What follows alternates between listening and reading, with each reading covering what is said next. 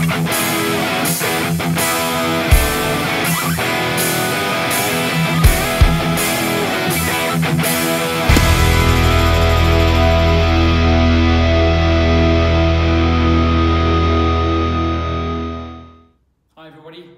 to another YouTube video. Today we're talking about comparisons. We have a table full of horsepower here today, ranging from 660 horse to 850 horse capable. These turbochargers are all dual ball bearing, the latest of the offering from Garrett. We've got a combination of the G25, the G30, the GTW3476 and the GTX3582R Gen2. Now, during all of the videos that we've been putting up on our channel, we've had some interaction, and some of the guys have asked us, please do comparisons and relate to compressor maps with the following turbos: G25 GTW3476, G30 770, and GTX3582 Gen2. This is basically an offering which will cater for 90% of the people's street, drift, drag, and circuit type cars and applications. So these four turbochargers cover an absolutely massive range of horsepower offering, with the best of spool up, linear response, and obviously downright loaded gun horsepower at the request of a throttle. You punch the throttle, you have horsepower coming in almost immediately, regardless of which of these turbochargers you choose. And we're going to go into how to choose, which to choose, relating to compressor maps for your specific application, specific engine size, compression, boost, fuel type, etc. Let's get into it.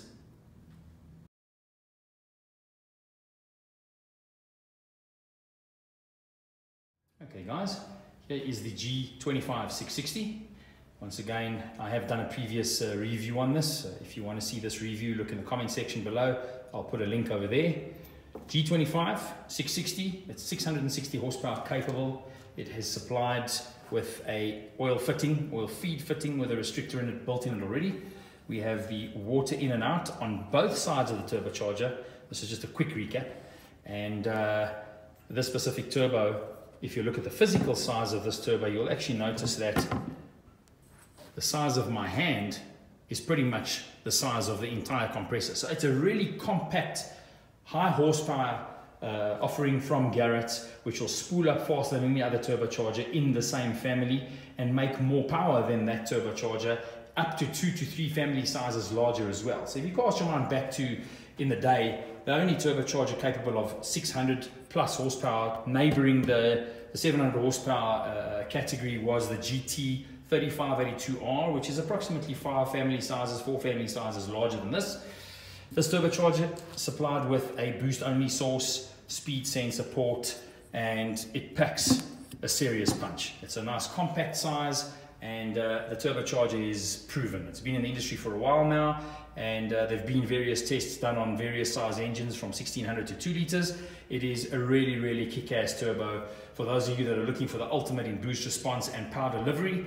G25, either the 550 horse capable or the 660 horse capable, is something that you must consider.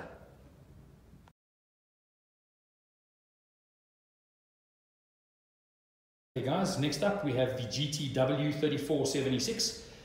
Next up in horsepower, it is a 700 horsepower capable turbo. It is based on the old Garrett T3, T4 family combination. This is a T3 stage 3 turbine, so 55 in front, 65 at the back. Your journal bearing housing, aluminium backplate, AR70 compressor housing, which is your TO4E family AR70 comp housing, and it runs the GTX derived billet compressor inside. High flow, 9 blade. It is fully serviceable.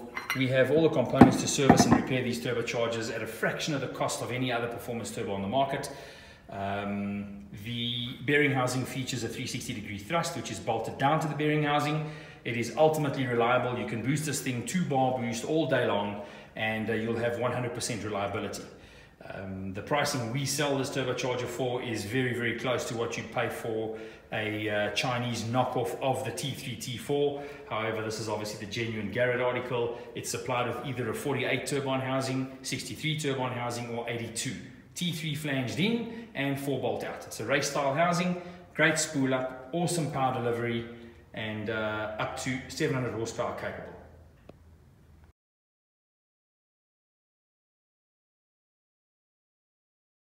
Next up we have the G30 It's the next one up in terms of horsepower capability. It's 770 horsepower capable. Once again, it's the G series, so oil feed fitting supplied with a restrictor built in. Water in and out supplied on both sides of the housing. Great flexibility, especially for those guys that have got limited real estate under the hood. It is a completely redesigned 9-blade turbine as opposed to the previous GTX30 family, which was a 10-blade. The turbine is lighter. It is completely redesigned in terms of aerodynamics, so the flow capacity with back pressure is much less than the previous model.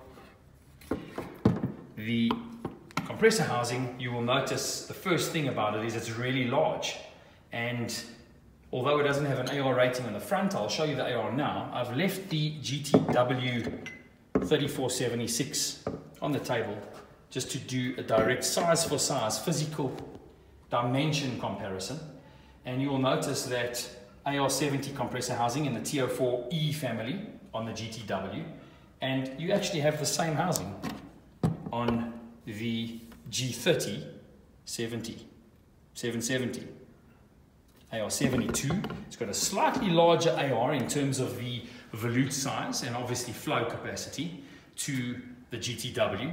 The GTW has a larger compressor wheel, being 76mm extruder, as opposed to the G30, which is a 71mm compressor. It's also a 9-blade design, and it has a really compact size to the compressor, so it will basically give you a much better linear response, at the same time extremely high flow capacity. We'll start referencing the compressor map shortly. We have a boost only source, speed sensor port, and this specific turbo comes with an option of an AR61 V-band in and out from the T3 family, or the AR83 or the AR1.01. You do get it in various guises in terms of the inlet and outlet flange, from T4, T3, internally gated, externally gated, etc.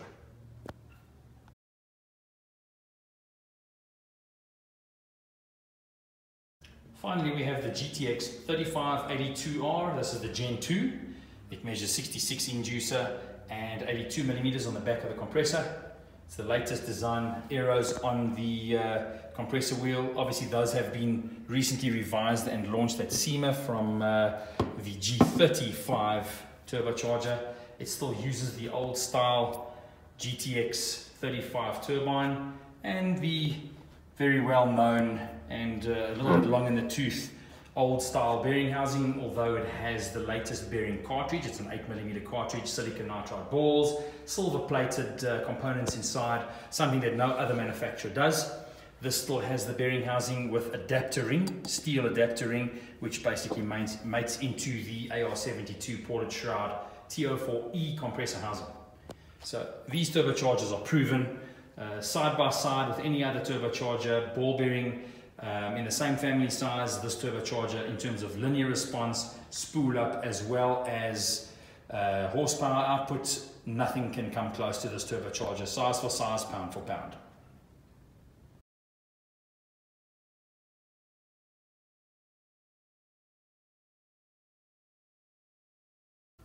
Hi guys, okay, so what we're going to do is I want to get into the next phase of this video, and we're going to talk about how to create a plot on your compressor map. So we're going to basically go in and use a specific engine. We're going to use the same engine, and we're going to boost the specific engine to 1 bar gauge pressure, 1.5 bar and 2 bar. And then we're basically going to use a formula to calculate all of the values you need to take over onto a compressor map and make a plot, create a plot on a compressor map, so you can understand where in the efficiency islands on the compressor map of each of these turbochargers the engine will operate. And I will go into a little bit more detail and educate you on how you can spec a specific turbo for top end runs, or for circuit racing, or for a street application, or for maximum horsepower, a dyno queen, or whatever the case might be. So we're going to basically use that same information and create plots for each of these turbos. Now remember, this guy here, the GTW3476, is the only journal bearing turbo in amongst all of its ball bearing brothers. Now, all of these turbos that are incorporated with the ball bearing designs are using the latest technology ball bearing setup. So silicon nitride balls, 8mm cartridge, etc., etc. What we need to do is understand how the formula works so that you guys can calculate the horizontal axis and the values on the horizontal axis to give you the pound per minute of airflow that you can use to plot onto a Garrett compressor map, which is read in pounds per minute of airflow. The other axis, the vertical axis, is basically your P2C ratio or pressure ratio that you're going to be using on your vehicle. So the formula is like this: brake specific fuel consumption times by volumetric efficiency of the engine times by RPM times by cubic inch displacement divided by 1728. That's going to equal cubic feet per minute of airflow that engine can use. We need to now convert that to pound per minute of airflow, which is what your horizontal axis is on the Garrett compressor map. So you take CFM divided by 14.472 will equal pounds per minute of airflow, which is essentially your horizontal axis. Now the engine we're going to use today is a normally aspirated Toyota 4AGE. It is a 160 horsepower engine which produces 160 horse at 7,400 RPM. It has got a volumetric efficiency of 100% exactly, and it is a relatively small engine which comes in at 96.8 cubic inches. So I'm going to put these values onto the board, and we're going to use them to calculate the horizontal axis.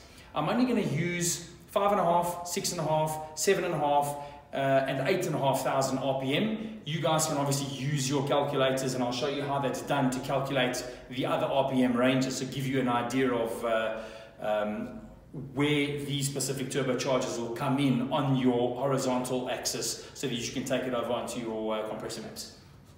So what we're going to do here is just turn this page, and we're going to have brake specific fuel consumption of 0.55 times by volumetric efficiency of 1.0, that's basically 100% converted into a percentage, times by RPM, which we're going to start off at 5,500 RPM, times by the volumetric efficiency, the cubic inch displacement, which will be 96.8. And we're going to divide that by 1728, and we're going to have your CFM ratings on the one side, and we're going to have your pounds per minute on the other side. And we're going to have RPM in the middle. We're going to start off at 5,500 RPM. We're going to start off at 6,500 RPM. We're going to go to 7,500 RPM and 8,500 RPM. Right, so if you take a calculator and we go 0.55 times by 1 times by 5,500 RPM times by 96.8 equals divided by 1728 should give you CFM of 169 CFM, okay?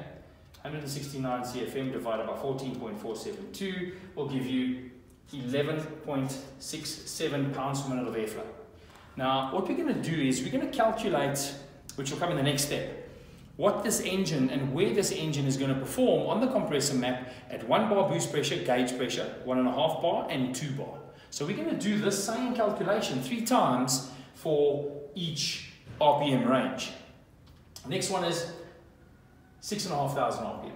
Right, so we're going to have 0.55 times by 6,500 RPM times by 1 times by 96.8 equals divided by 1728 equals 200 CFM divided by 14.472 will give us a 13.8 pound per minute of airflow. That this engine with that volumetric efficiency, RPM and cubic inch displacement using a brake specific fuel consumption of 0.55 will produce.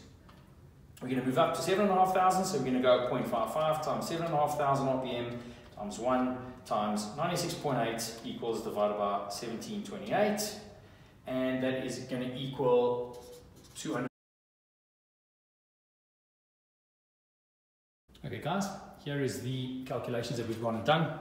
So you'll see brake specific fuel consumption of 0.55 times by the VE times by the cubic inch displacement times by the RPM divided by 1728 divided by your CFM divided by 14.472, giving you pounds per minute. So on the 1 bar calculation, we have got 23.4 pounds per minute at 5,500 RPM.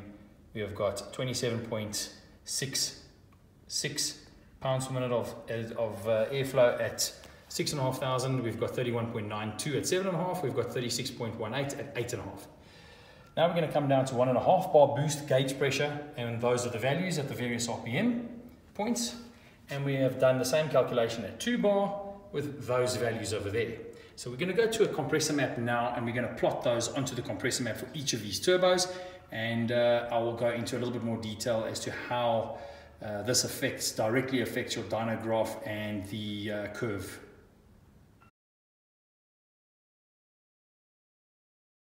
Okay guys, so what we've done is we've done all the calculations, and I've gone and taken the G25 compressor map, and I've basically put it up onto a projector so you guys can see it.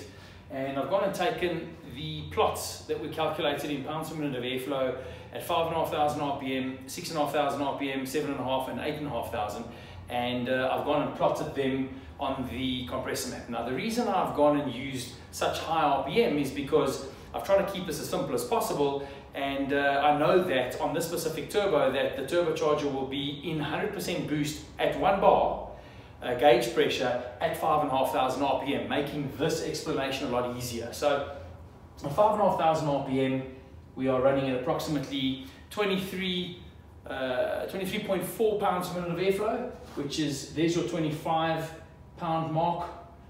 That is 1 bar gauge pressure. So how this works is, at the coast or at sea level, your pressure ratio, atmospheric pressure, will be 1 bar, but your gauge pressure will be 0.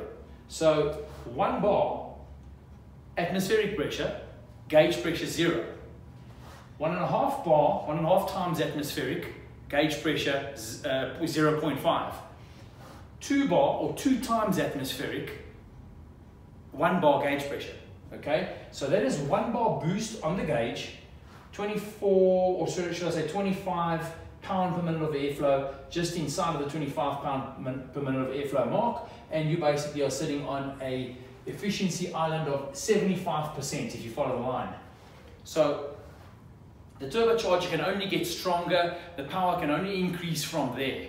6,500 RPM, we are sitting at approximately 27 pounds per minute of airflow. And at 7,500, 31, and at 8,500, approximately 37 pounds per minute of airflow. So at maximum RPM, if you're revving the engine to 8,500 RPM, you will be sitting in the maximum efficiency island of 79% on a G25 660. So let's move on to the next slide, which is going to be your GTW3476, and then we'll have a look and see how they compare. Okay guys, so this is the GTW3476 compressor map. We've used the exact same pound per minute of airflow plots as the first slide with the G25 660. So we've got 23 pounds per minute of airflow, 27, 31.9 and 36. So once again, at 1 bar boost pressure, 2 times atmospheric at the coast, and here's your pound per minute of airflow, approximately 23, will give you an efficiency of around about, you're not really seeing it, but you're probably looking at about 65% efficiency. It starts picking up quite a lot more, purely because it's journal bearing and the rotating assembly is not as efficient due to the size of the GTW as the G25, but it starts picking up at 6,500, that's 5.5, there's 6,500 RPM, you're starting to see an efficiency of around about 68%, and once again 76%, and at 8,500 RPM you're sitting at a 77% efficiency. Now remember, that's at 1 bar. As soon as we increase to 1.5 and 2 bar, these things are going to start changing, and so are the airflow in pounds per minute of airflow of the engine. So you're going to start seeing a totally different picture, which we'll get to just now. Let's go to the G30 770. Right guys, here's the G30 compressor map. Same values, 5.5, 6.5, 7.5, 8,500 RPM. Let's have a look at the 5,500 RPM mark. You're probably looking at around about an efficiency of 65 once again. But once again, a larger rotating assembly. As the RPM increases, we're looking at approximately 65. So we were at 60, sorry, that's around about 60, coming into about 65 at 6,500 RPM. 7,500 RPM, we're sitting at 70% efficiency to 71. And then obviously 8,500 RPM, we're sitting at a 75% efficiency, just outside of the maximum efficiency. We're not running high enough boost pressure to come into the maximum efficiency of this turbocharger at 1 bar with a specific size engine. Let's move on to the GTX3582 Gen 2, and then we'll start plotting at the 1.5 bar boost pressure and the 2 bar boost pressure. And we'll start again with the G25, 3476, the G30, and once again the 3582. Hi guys, okay, 3582R Gen 2, same 5.5, 6.5, 7.5, 8,500 RPM plots, and 1 bar gauge pressure, 2 times atmospheric, approximately 25 or 23 pounds, 26, 31, 36. So once again, not very efficient at that boost pressure with this size engine. You can obviously see the engine's cubic inches are quite low, so you're not getting a lot of efficiency on the actual turbocharger in terms of the compressor map at that boost pressure. As the RPM increases, it gets a little bit better, so you're starting to come into about a 60, maybe 62% efficiency. And then as we get to 7,500 RPM, you're starting to come into around about a 71% area. And then obviously finally at 8,500 RPM, you're coming into a 74, 75% efficiency. So let's see what happens as you start increasing the boost pressure with a specific size, very small engine.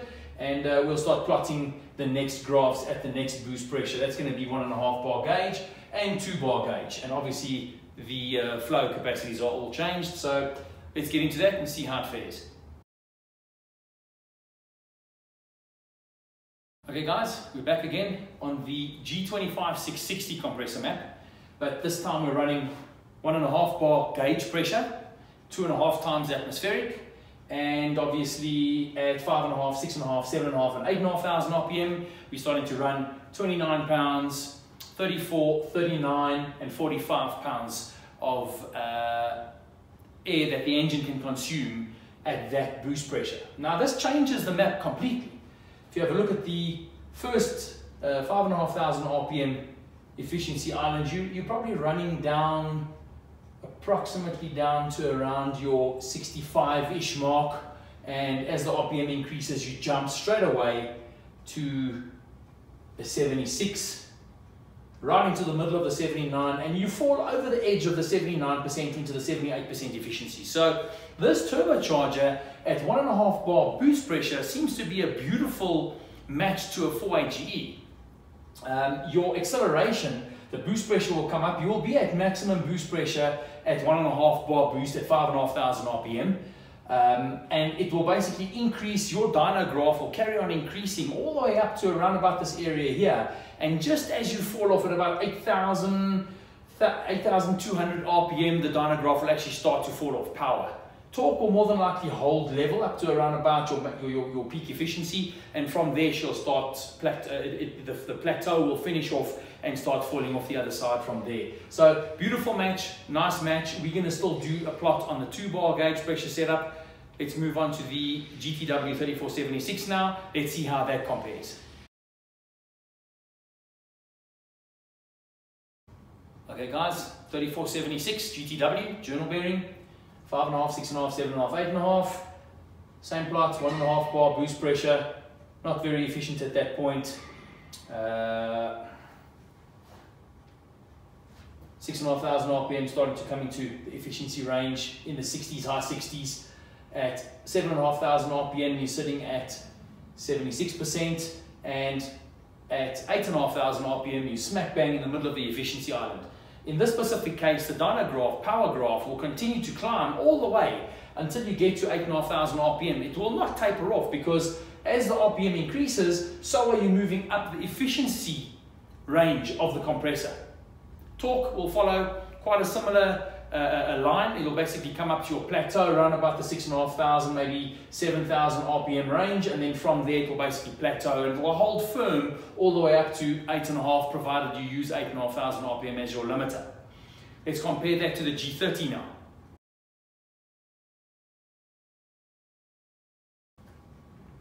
Okay guys, G30 5, 6, 7, 8,500 RPM, quite low on the efficiency islands. As you move up to 6,500 RPM, you're starting to come into your 68% efficiency, which is great already.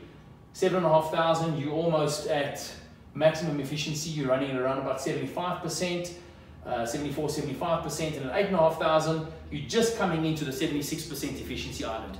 Now, once again, similar to the GTW3476, the power graph will continue to climb as you start approaching the maximum efficiency island and torque as per the 3476. This is a fantastic match in terms of a circuit car that spends its life on this size engine at the higher RPM range above 6,500 RPM.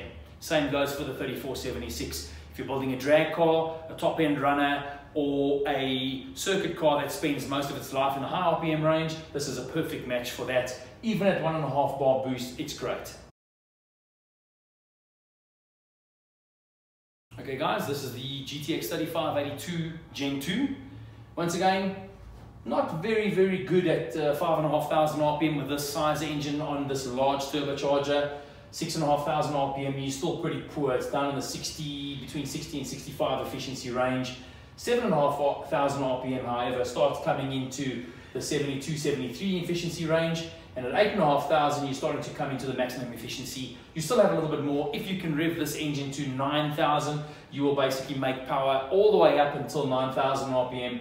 Only once you've reached 9.5, 9,700 will the power start falling down. Great for drags, great for circuit racing or top-end runs. Not as great for a street car because you're starting to lose efficiency down below. So these graphs should actually look a little bit lower than this, because at 5,500 RPM you won't be at 1.5 bar boost pressure on the gauge. You'll probably be making about 1.2, 1.1 round about there, and then you'll start coming up to the efficiency. So this specific turbo will be a bit more on the laggy side. I've left this in line for simplification reasons. I just don't want to overcomplicate this video. If you are interested, post comments below and we can actually just go and make a new video and go into a little bit more depth on how to calculate the turbine back pressure turbine back pressures in relation to the compressor map, and you can actually go and plot exactly where you would be based on the compression ratio of the engine, the length of your runners, the design of the collector. It starts getting quite complicated, but that's for another video. This turbocharger, great for top end, great for circuit racing, a little bit on the laggy side. I would couple this up with a slightly higher compression engine, although keeping the same cubic inch displacement, and running methanol. You'd start picking up a little bit more on the efficiencies, and you'd get the thing into boost a little bit more, a little bit quicker. But let's move on and go and have a look at the 2-bar gauge pressure maps.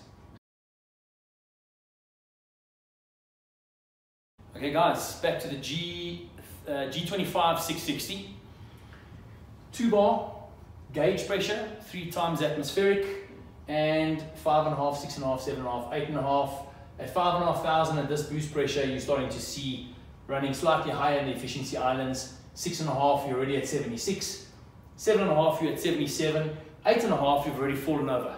So at that boost pressure, the turbocharger is a little bit on the smaller side, and you're starting to find that your graph will fall over the edge. Not everybody runs these engines to 8,500 RPM, remember that. So, you know, normally people would run a standard engine without any cams, etc., to around about 7.5, maybe 7,800 RPM, which would approximately be in this area here. So still great for response, great for power delivery throughout the entire RPM.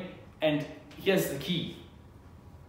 For every 10 pounds of air that an engine can consume per minute equates to approximately 100 horsepower.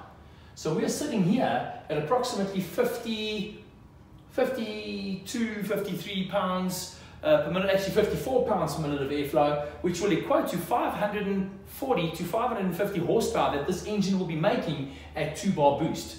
Now, obviously this is on a standard engine. It doesn't take into account camshaft, doesn't take into account exhaust, intercooler, all those kind of things. It's a rule of thumb, an estimate on what you can expect out of a turbocharger, but these plots over here are most definitely accurate. Let's move on to the GTW and see how that fares.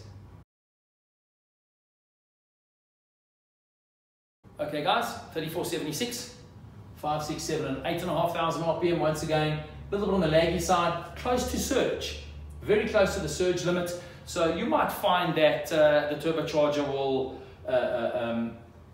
almost come into surge at wide open throttle at 5,500 RPM. Even though it has a ported shroud housing, which will obviously overcome that, you are very close to the surge limit on the specific turbocharger. But as the RPM passes, you start coming into the high efficiency islands from 6,500, 6 to 6,500, 7.5, 8.5. 8.5, you just started to fall over the edge. Now, if you have a look at this once again, that engine can only consume 54 pounds of air per minute at 8,500 RPM at that boost pressure. So you will approximately make 450 to 550 horsepower at that specific boost pressure. Make changes to the engine, camshafts, valves, etc., things will change. But on a stock standard compression, standard camshaft, standard cubic inch displacement engine, 2-bar boost, this is a great turbocharger. A little bit laggy on the laggy side, but once again, it will work very, very well for a top-end car, a drag car, and also a circuit racer. It is quite good for a streetable car, provided you're revving the engine to 8,500 RPM.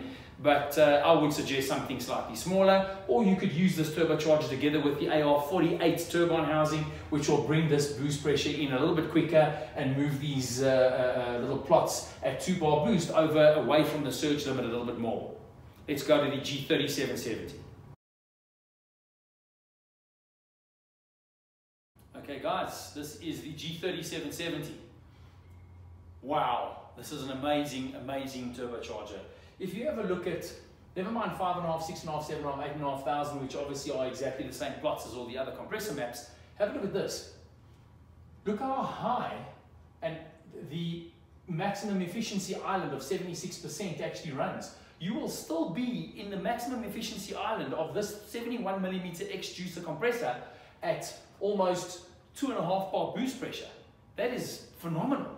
Most of the turbochargers start running out of steam and you start falling off and falling outside of the efficiency islands the higher you boost. This has got a very wide range, so it caters for a wide range of engine sizes from small to very, very large, and still maintains a very high level of efficiency. Even the lowest point of the efficiency island here is around about 60%, which is great, but you quickly move over to the higher efficiency island. So this turbocharger will spool fast, it will perform well, and it will basically suit a small size engine for street applications, circuit, drag, top end runs beautifully. So far this is second in my opinion to the G25, however will make slightly less horsepower on the G25 than the G30.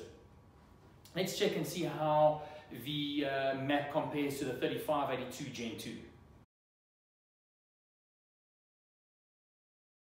Okay guys, this is the 3582 Gen 2.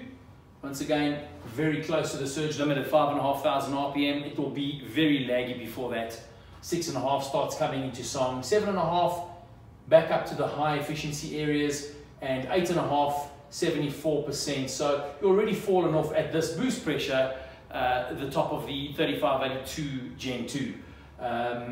This is great for top end. It's great for circuit racing where you spend all of your time up top, and a top end runner, a 1 kilometer sprinter, or whatever the case might be. For a street car, not so great.